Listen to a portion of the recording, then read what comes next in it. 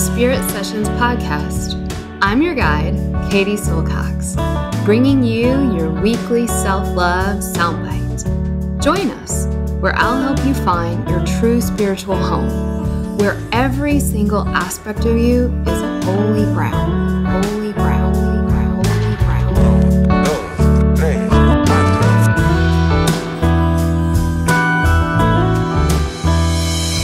This is Spirit Session Podcast with Kaite Silcox. Venga chicos, empezamos. 5, 4, 3, 2, 1, 0. All engine running. Liftoff. We have a liftoff. Hi everyone, Kaite here. This podcast is intended to inspire you, educate you, and most importantly, support you on your journey towards knowing who you really are, that inner self, that inner teacher. I am not a psychologist or a medical doctor and do not offer professional health or medical advice on this podcast.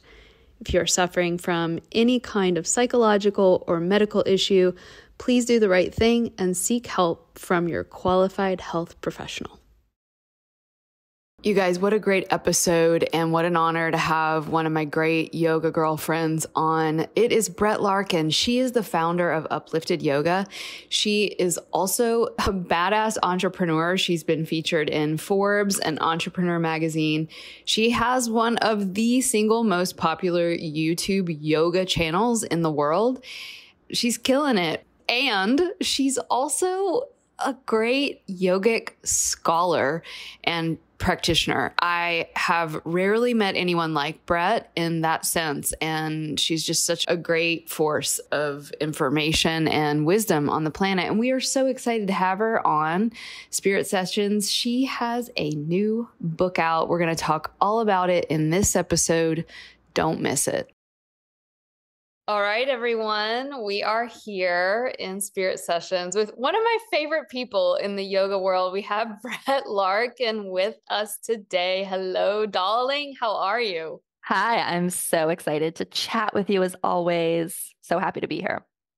Yes, we got to know each other a little bit over the past few years, and I think recognized in one another a similar archetype of just the complete outer exterior of being really comfortable in the excitement of creation. And lately I've been realizing that, and I don't know about you, Brett, now you're kind of on the downslope of your new book, which we're going to get into right now, Yoga Life. But I find it so much easier for me to be in the initiation, in the excitement, in the creativity, and even in the process. But the afterbirth and the feeling of the death or the nothing, the do nothing, it's so not my wheelhouse. And so hello, welcome to Spirit Sessions, but also how are you doing having just finished written Yoga Life and having had it come out? Similarly, I just had a book come out. How are you feeling? It's a huge expansion to put a book out. And it was a huge challenge for me, particularly because I like to manifest fast. I mean, if I have an idea for like a video or a blog post or a funnel, I mean, it's just insane how quickly I get things done. It's astonishing sometimes even to me. I'm just like, wow.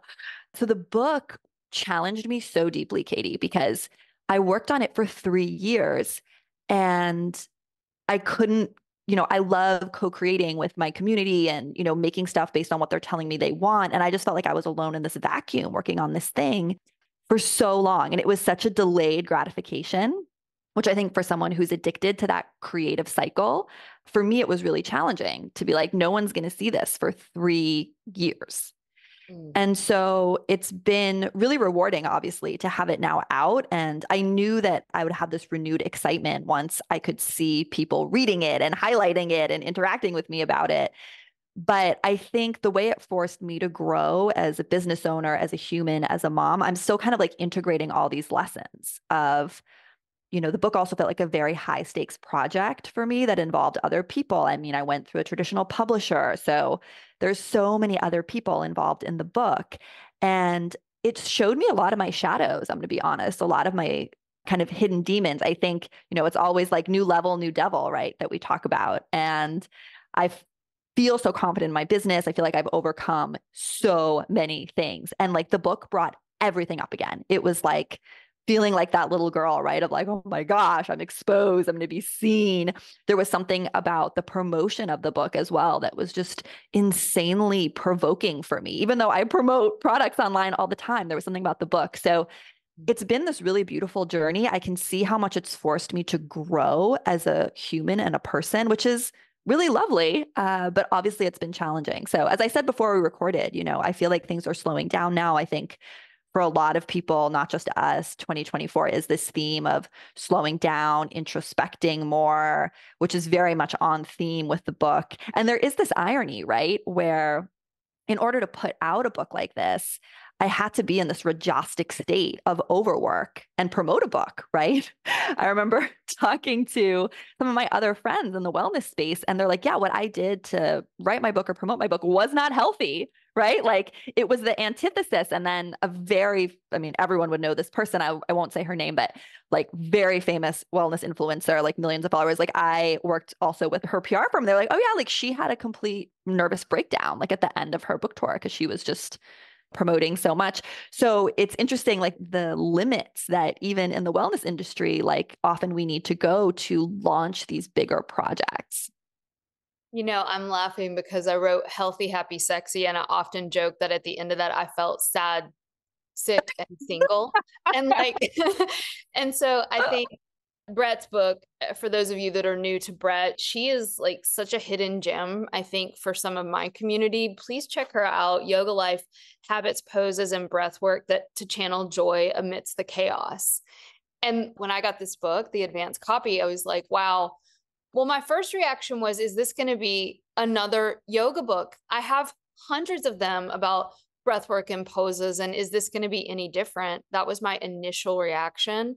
And as I got into your book, I was like, oh my God, it is. Like this book is really special. And in some ways, like it's a perfect book to give to anyone that is like new to yoga. But in another way, it's like the perfect book for people who've been involved in yoga for a really long time. It's both fun and practical and playful, but also reflective of the depth of your knowledge of the depth of yoga. And I think that's the impression that I had of you when we first met. And I think there can be this way that because you and I both skate that thin ice of capitalism and product promotion and being entrepreneurial and owning that, I think both of us share that in common of being, I'm super open and upfront. Like this is what we're doing in Ayurveda school. Like this is a business. We employ 20 people and, we have to keep the lights on. And yet that doesn't necessarily take away from any of the heart and the spirit of these practices. And so I'm curious, shifting gears a little bit, like how you've navigated, and I completely understand the like exposure factor of a book. And so what was super provocative for you about it, as much or little as you want to share about that? And have you bumped up against that societal, especially within the yoga world, sort of perception that one cannot be both deeply spiritual and successfully entrepreneurial at the same time? These are such deep questions. First of all, I want to thank you because I feel seen. The book where you talked about how it's good for a beginner, but it's also good for a teacher. Like this was this very thin line that I was trying to skate when writing it. Because I was like, I want this to be, talking about business, I was like, I want this to be kind of like a top of funnel product for my brand and my company, meaning that like someone who's just curious about yoga could understand and follow along and get a lot out of it. At the same time, my business is certifying yoga teachers. That's my core audience. Yeah. So I was like, how can I make it valuable for both these groups of people? Like someone who's just at the start of their yoga journey and I want to meet them and pull them in, and someone who has trained with me. And this would make sense as like a required reading within our coursework. So thank you so much for saying that, because I do think it does somehow weave kind of that beginnerness and that playfulness and that radical approachability through the habits and all things that we can dive into a little later with some really deep, deep Vedic wisdom. There's so much that's provoking about, I think for me, I have some really large social media platforms. And so I think of myself as a content creator, and it's sort of like I'm in my lane and I'm putting out a ton of YouTube videos. That's my primary platform. And I'm kind of in my own little world on the internet. And then I do often collaborations with people who are like sisters who I trust, right? Like you, because our audiences are so interconnected. We share a lot of the same core teachers. But the book, I knew that I would need to get out of my comfort zone and sort of be asking people who weren't in my typical circle to cross promote with me or to look at the book or to endorse the book. I mean, I remember that was a very It's early stage. so uncomfortable. So uncomfortable, where you're literally having to ask, will you endorse me? I guess it involving so many other people, whether people I needed to blurb and get to quote the book, of which I got some really amazing people, James Nestor, you, Elena Brower, like some incredible people. But doing those asks was extremely uncomfortable. And it's actually really interesting if we dive into polarity and like energetic work here, because I think people like you and me who are entrepreneurs, and it's like we're building our little slice of content and business on the internet. It's like we want to be self-sufficient. And all of a sudden, when you're writing a book and then you need a lot of other people to endorse you and help you and be involved, it's like you need to not just ask, but be willing to receive. If you're very type A or more towards the masculine pole, right? Like that's do it yourself. like, that's very uncomfortable. I'm like, I would rather just do it all myself. Like, I'd rather like pull 6 all-nighters and just like accomplish this alone. But for me, for the book, like that, I wasn't allowed to do that anymore. Like there was no other way. I wasn't going to get people to endorse. Like there was no way to get an endorsement for the book, like by myself. So I think that like, those patterns, right? Of like, I don't need anyone's help. I can do it all by myself. It forced me to shatter those. I think that was a lot of the discomfort and growth. And something I'm stepping into more is just like, I can be in co-creation and collaboration with other people. I can lean on my friends like you and other people on the industry who actually want to help. I mean, my husband was so helpful to me because he just kept telling me, he was like, people love to be helpful. People want to help you. He was like, people love quick wins, right? If you make it easy for them, kind of template what you have in mind for them to say, like people love helping other people. And I was so grateful for the way he kind of walked me through my panic and talked me through this, because it was very helpful for me to reframe my perspective, because the place I went was being that little girl who's so vulnerable and so afraid, who needs to ask for this big, scary thing, and feeling afraid prematurely of the sting of any potential rejection and what that might mean about me, right? That's really it, right? And so it's like these two sides of the same Shakti, the power of being validated and uplifted and endorsed. I mean, look at that word. And then that Shakti sits right beside her is the other Shakti, which is the great power of rejection, of being the rejected one. I remember teaching a yoga teacher training in Mexico when I was really young, and I used to take these groups of women down to this villa in Mexico. It was absolutely insane and really fun and amazing, but we would do these month-long trainings.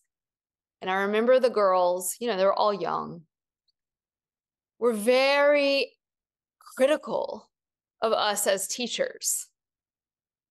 And I remember one day, because we're all sort of the same age, just kind of figuring out life, And I remember sitting up and saying, do you guys know how vulnerable the teacher is? Do you understand how much courage it takes to get up in front of you all and just speak and not have a PR perfected, ready-made speech, but to speak from the heart? That human beings statistically are more afraid of public speaking than dying. So there's that Jerry Seinfeld joke, like we would rather be in the coffin than do the eulogy. Like that's how powerful the rejection feeling is. And that hit, like, and when I say they were being critical, they were not understanding that because they hadn't sat in that place of being in front of the room. And then when they had to teach their first class, the very same people that were the first to sort of give their critical opinion were having these like meltdowns and crying. And it was like a beautiful experience because they were like, oh my God, this is really hard. I can't believe. And it's not like, oh, us teachers who are at the front of the room, give us all your sympathy. It's not like that. It's just really opening up to the inner experience of the rejected one and the applauded one. And I think that's what writing a book now twice for me has really enabled me to do. I wrote one of my mentors that I considered to be just like one of my favorite teachers and asked for an endorsement. And the answer was no. And to sit in that and to be able to go into that shadow work of where is it that it stings so much, and to really just sit with that and feel that rejection, and to then be able to come out the other side saying, I love myself and I've got myself. And it was actually like, it still stings a little bit, I'm not going to lie, but like, that was like better than her endorsement. Yeah, it was interesting for me too, the surprises, right? There's people who I was like, oh, this person will be in my corner. This is the shoe-in, like we're so close. And you get a no, or it doesn't work. And then, but at the same time, some really beautiful surprises of people who I did not expect in my wildest dreams would want to support me and endorse me, which, whoa, the charge of that word, right? Yeah. So I think it's fascinating. And this is where, I think what we're circling on is how all of life, no matter what you're doing, whether you're parenting or you're in relationship or you're running a business or promoting a book, I hope what listeners are seeing, it's like all of this is a spiritual practice. And that's why I called the book Yoga Life. The book is about how to bring yoga into your daily life, not yoga being this additional thing to do that we check off a list. How do we use, I think of yoga really as the science of energy management and the ability to have a lot of self-awareness. And so it's like when I'm interweaving those things throughout my whole day, it's like my whole life is a yoga studio. And that's something I wanted to call the book originally. I think that might have been the proposal name, actually. Yeah, your life is a yoga studio or something, and it got shortened. That was one of the things I wanted to bring up, that your life as a yoga studio is one of your chapters. And I was like, yes.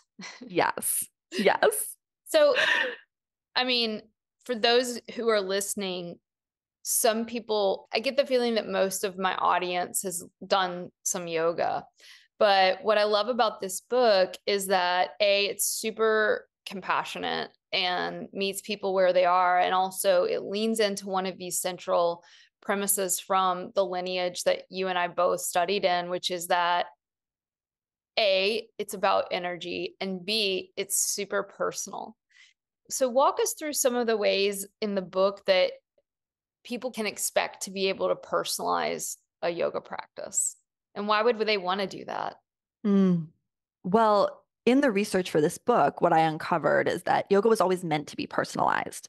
So we've been fed, I don't want to say watered down, but we've been fed, let's just call it like a slightly distorted version of yoga.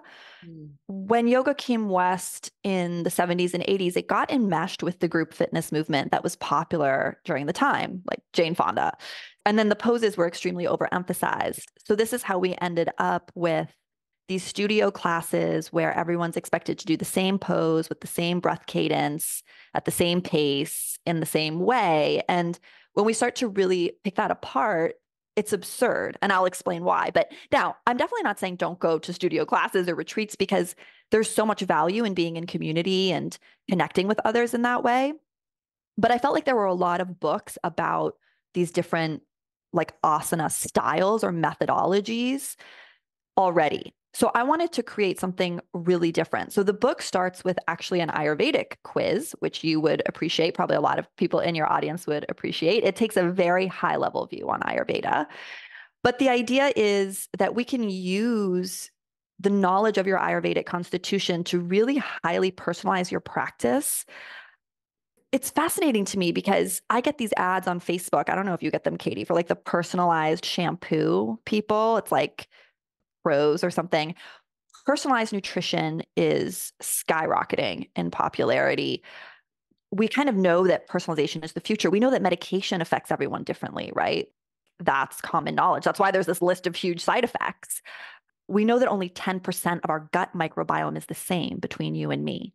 So when we start adding all of this up, it's like, how could it possibly make sense that like the same pranayama techniques or the same asana poses would make sense for various different groups of people? Like that thought is absurd.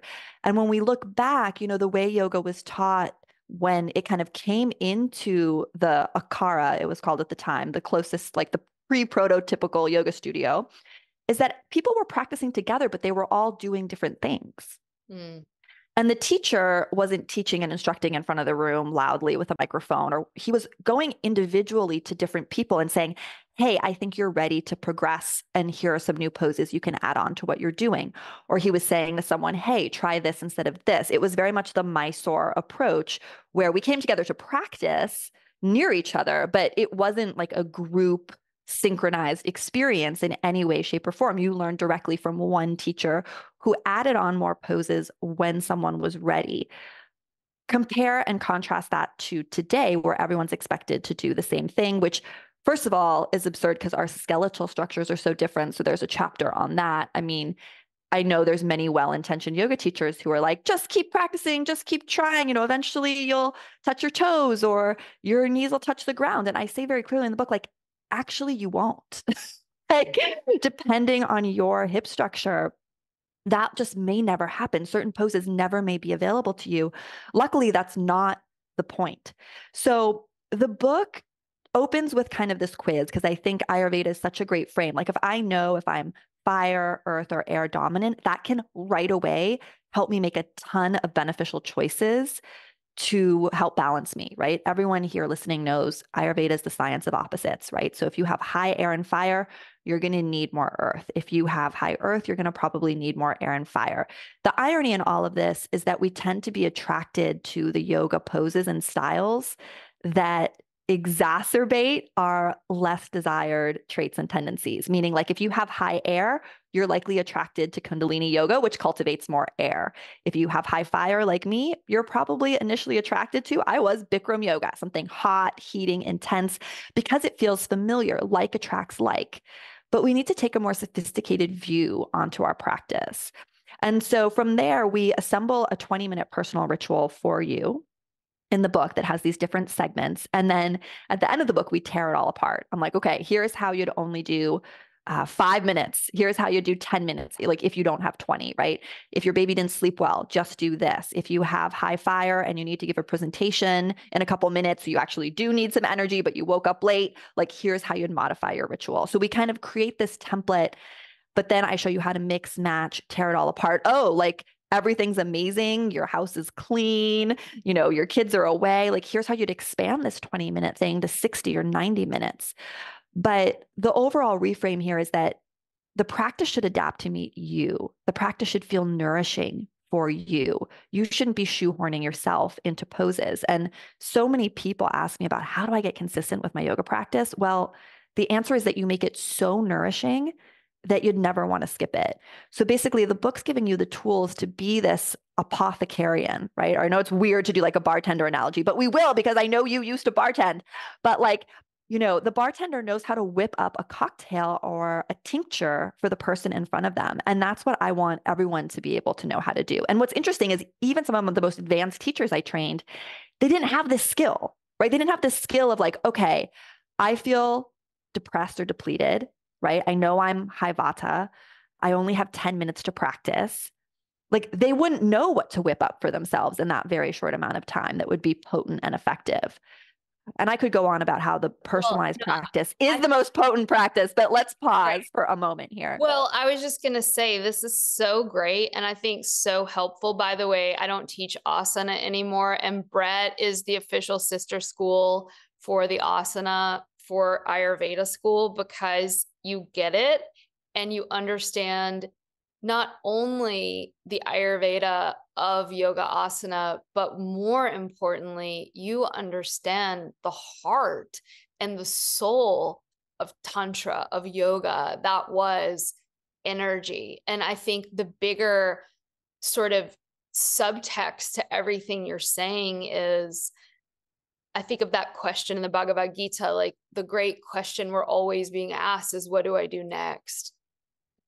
And you also mentioned the word addiction in the beginning, and it can also turn into an addiction. We have an addiction to our sequence or our yoga practice. And this book really helps people break the addiction and understand that your yoga will be different when you're 25 than when you're 55. And I'm seeing that for myself. And so I think there's just so much value in understanding the humility that it actually requires to be a yogi. I remember studying with A.G. Mohan, who was Krishnamacharya's great student, who decided to start teaching yoga in his 60s. And I lived in their house and did yoga with Indra and AG. And it was just like the simplest yoga and breath work. And I remember him telling us stories about Krishnamacharya. And I'm just reifying your point, which is Krishnamacharya would stand in the room, you know, according to AG, and do exactly what you just said. It was like this very one-on-one, deep teacher-student relationship. And if we even go beyond, and I want to get into some things that you do get into in the book, but if we go beyond even the poses, what he was attempting to do with his student was to see the unseen. The guru, the remover of the darkness, wasn't like some creepy guy telling you how to live your life and be your everything. It was the one who was able to see that in you which you weren't able to see and bring that to light, whether that be physical, energetic, but most importantly, spiritual. And so to be able to understand, as AG helped me do, this is a pathway to God. Or if you want to call it the divine, that's fine. But like yoga is a path to expansion of consciousness. And what in the moment is in the service of the expansion of the consciousness, whether it be shifting the biophysiology through eating differently in Ayurveda or through doing a forward bend sequence because it helps activate the parasympathetic nervous system. I mean, on and on and on. But the bigger question is, how can I arrange the physiology, the emotions, the energy, and the psyche so as to be more able to receive the awareness that I am divinity and everything else is. And so I wanted to talk about just the deep scholarship, Brett, that you hold, and some of the origins of yoga I think might be really helpful for people to understand. You mentioned the arrangement in the West of these, quote, sacred poses into the model of a aerobics class.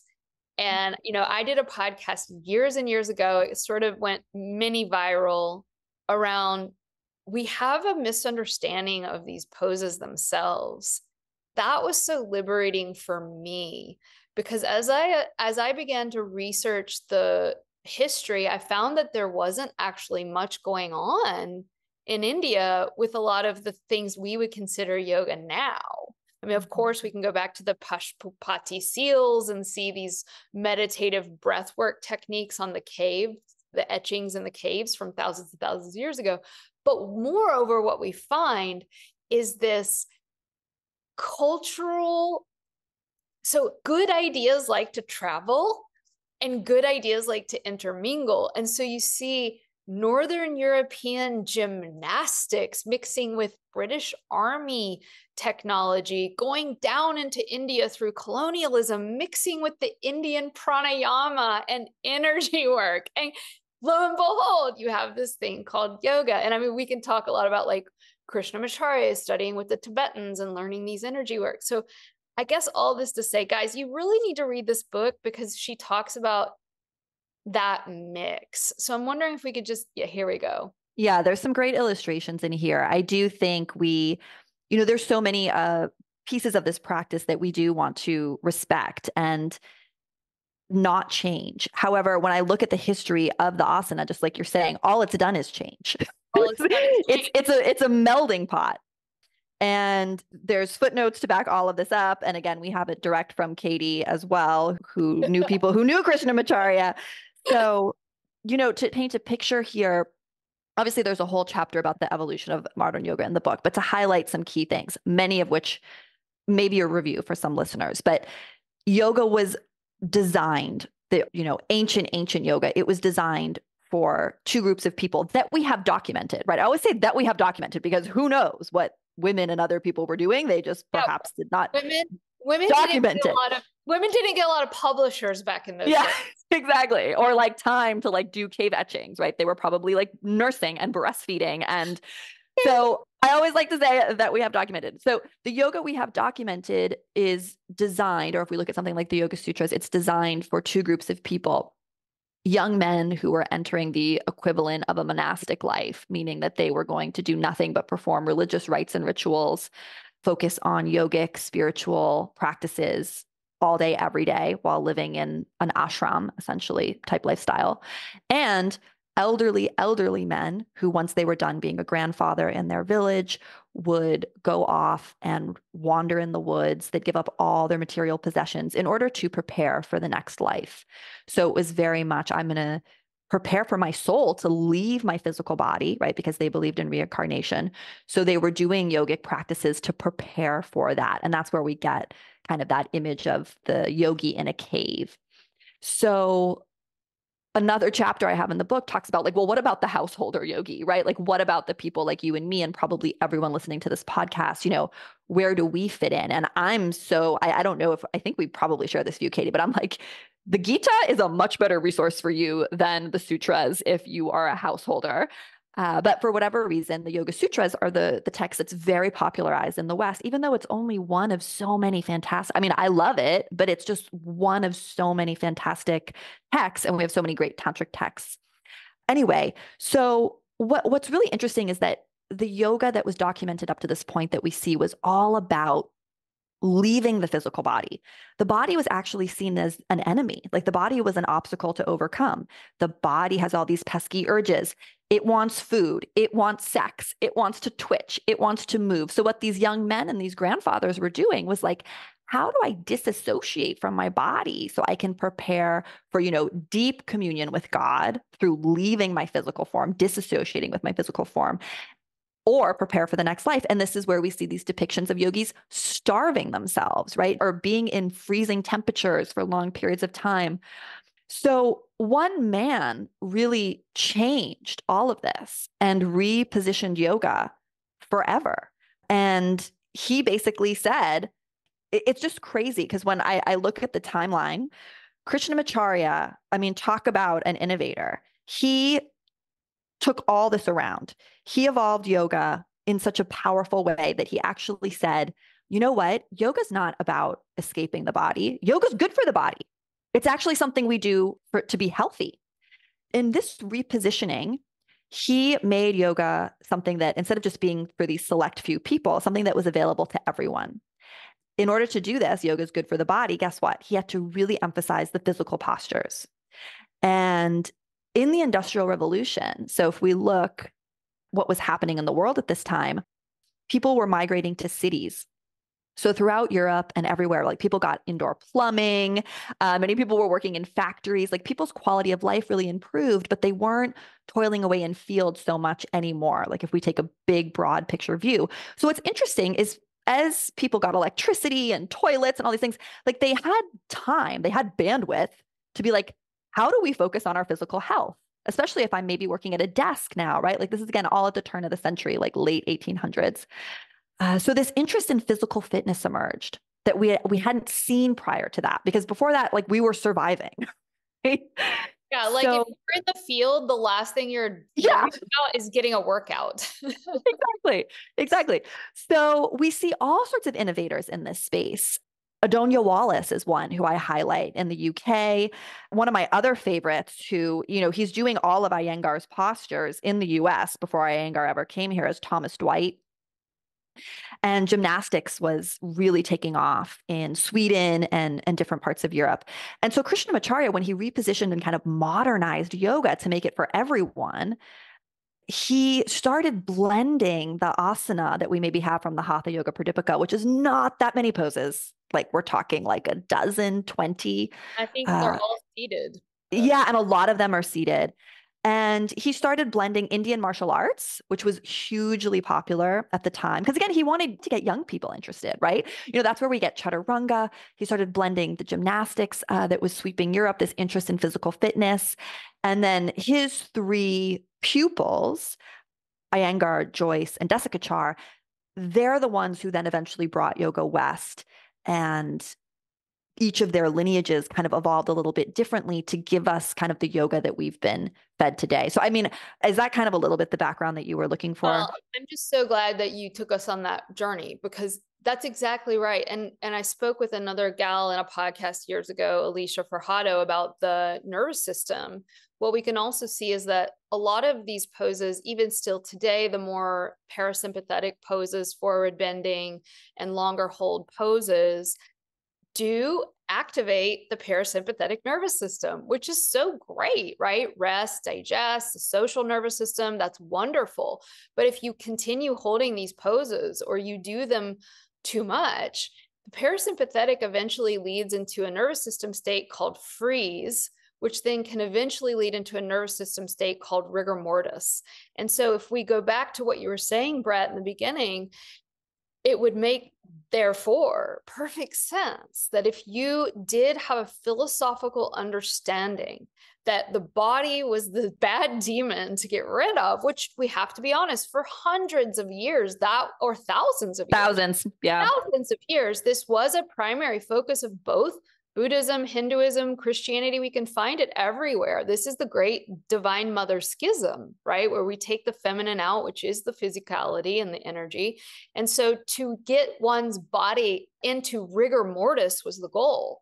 And if you superficially induce freeze and rigor mortis on a body, you can do it. In a way, you're playing God, right? You're saying, I want to die before I die. There's almost a suicidality in that. I'm not saying that's good or bad. I respect everyone's journey, but I love giving the listeners of these podcasts this information to know that there is a nervous system effect on the body when we do these poses, and to really walk with caution and understand what these poses do to the nervous system. I mean, this is so exciting, right? Because when you oscillate between nervous system state of parasympathetic and sympathetic, AKA sun salutes, it has a harmonizing effect on the body, right? And so you can see why Krishnamacharya was in some ways leading young people towards things that were a little bit more life affirming. But then once you get into the Iyengar, right, long hold, you can see how these things will take the body into deeper states of what I personally wouldn't want for myself over time. And I think there's a lot of fear in the yoga world about speaking about these things, because we have this false idea that everything related to this hallowed word yoga is somehow ancient or holy or sacrosanct. And I think I love that you kind of give such a challenge to that. Yeah, I mean, the research I've done shows that yoga has always been evolving. And that's why it needs to evolve now. Because now, like we talked about the Industrial Revolution, right?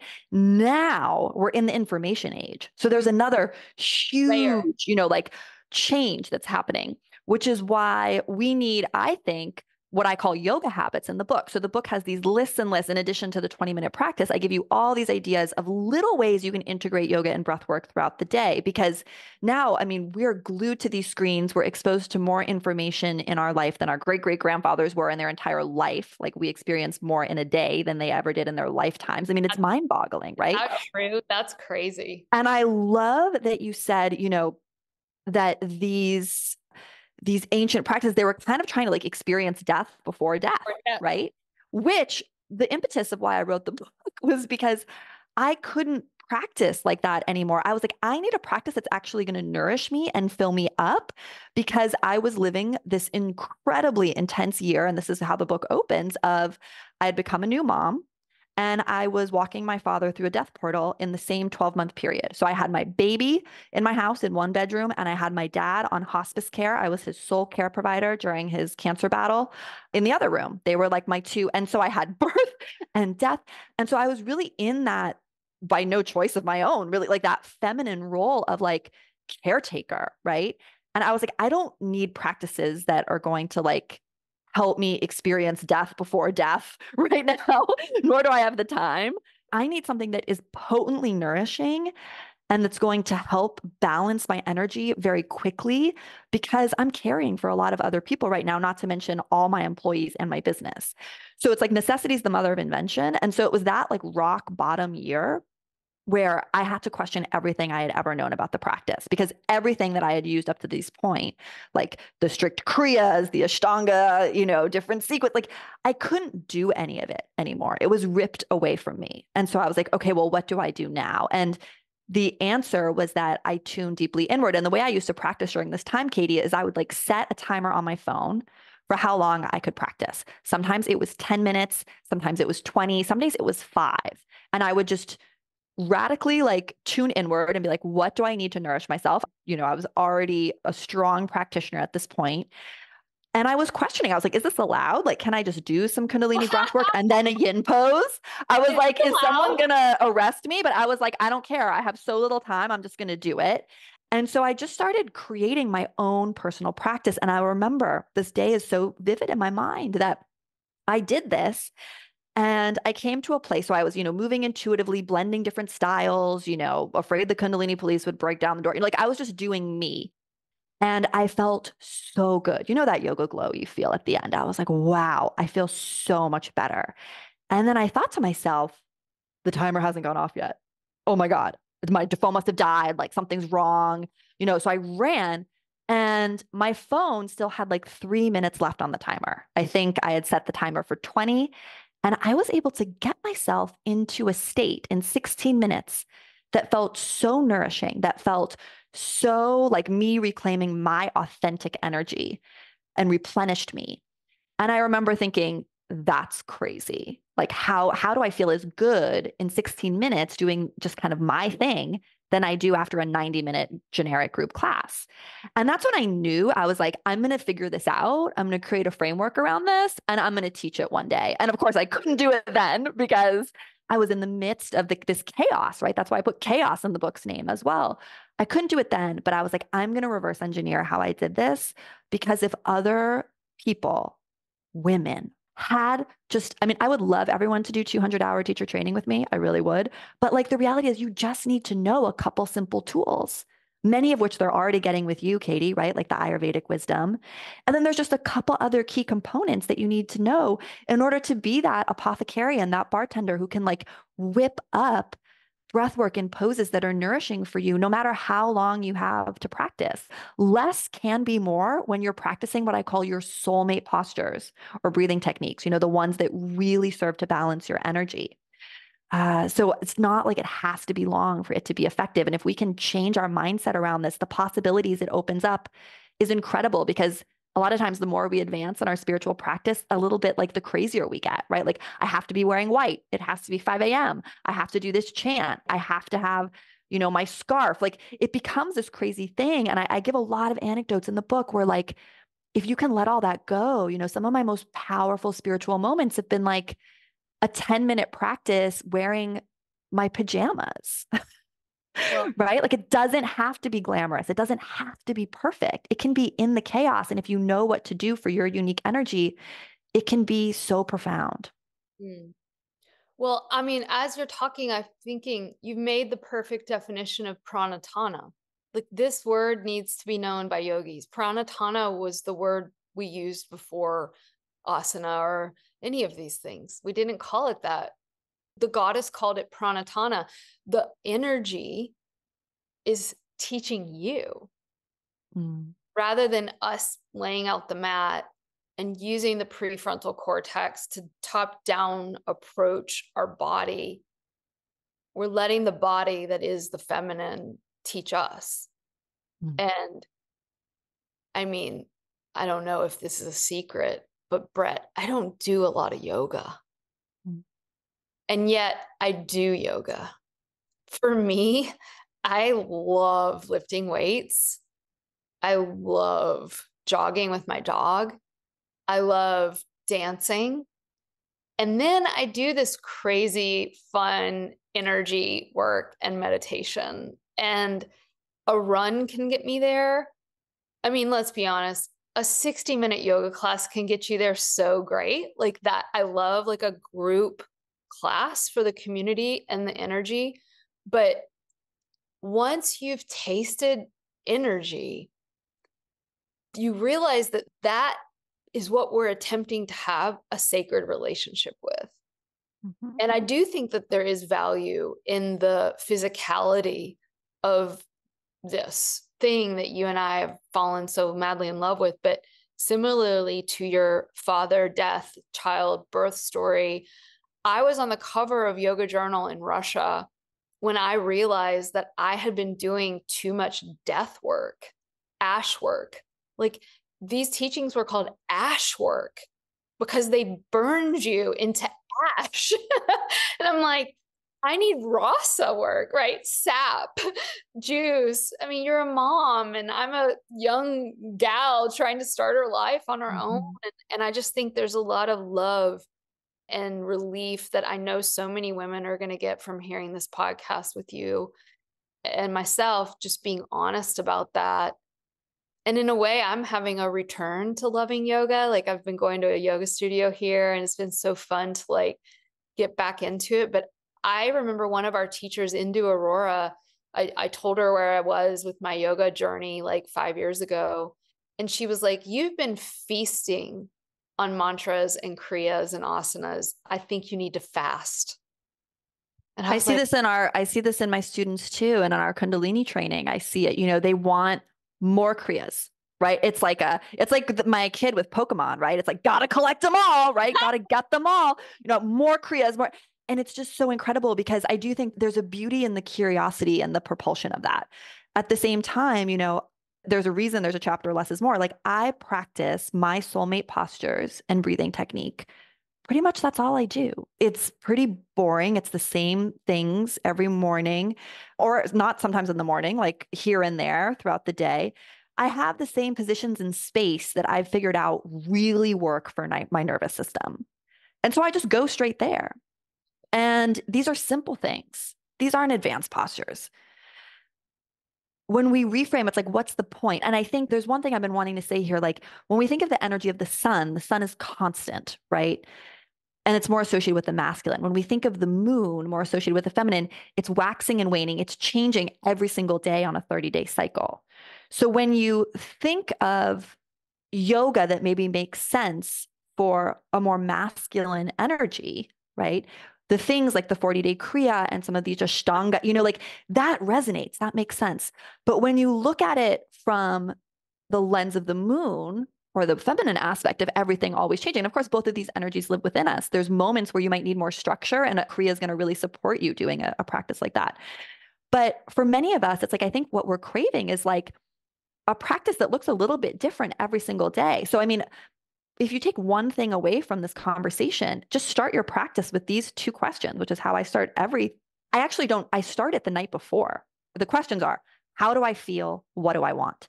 How do I feel? What do I want? Ideally with your hands on your body and eyes closed, or something that helps you introspect, whatever that is for you. So before I go to bed, I'm already asking, how do I feel? What do I want? Like, what is going to serve me tomorrow? Similar to you. Yesterday, for me, it was going to my gym and swimming. I was like, I really, my body's just craving to move in that like long breaststroke way. I want to get in the water.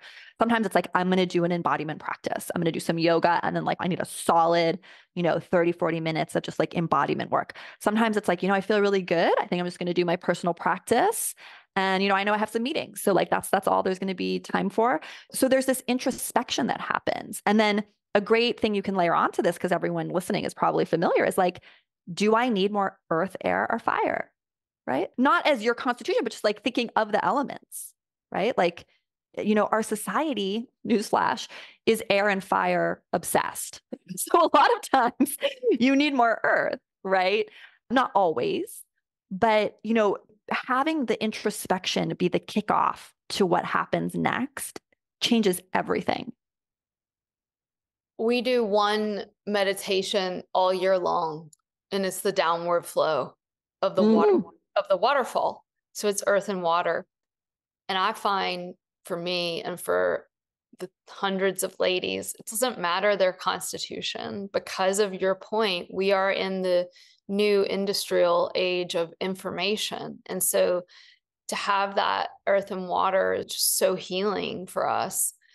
Brett, I know we're right at time, and I feel like I want to have you back and go deeper into some of these just big questions, but I think this has been one of the most interesting conversations I've had on the podcast. I love your brain. I love that you are like so passionate about truth.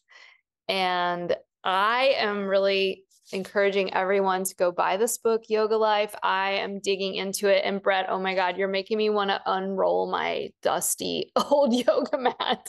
So thank you so much. And tell everyone, I mean, they can find this book, I'm sure, everywhere books are sold, but what do you have going on and where can people find you? Yes. Well, the main thing I do is certify yoga teachers, and we would love to have anyone in Kaite's community. Many have walked that path before, and we send all of our Ayurvedic curious folks to Shakti School. So I have 200-hour teacher training, 300-hour teacher training. Everything is online. So it's 100% online, but very interactive, Zoom calls, practicing together. I have a Kundalini specific 200-hour online training. I have a yoga membership site, which is a really affordable way to just kind of taste test a lot of different yogic practices, and everything's taught through courses. So it's like, we're going to look at the 8 limbs and then do a yoga practice that embodies each concept, like not just the yamas and the niyamas, but all sorts of different things. So there's a very kind of like scholarly aspect to the way we're practicing. So that's the Uplifted Yoga membership. And I'd love to hang out with you on YouTube or social media. You can find me brettlarkin.com, and the book Yoga Life is available everywhere books are sold. Yes, guys, get this book. It's wonderful. Thank you so much, Brett, for being on Spirit Sessions. Love you, Kaite. Thank you. I'll be back, girl. See ya. A big special thanks to Kevin Carlisle of Goodbye Gemini, who wrote this beautiful podcast music, and to DJ Juan Pablo Jimenez in southern Spain for mixing it and making it magic.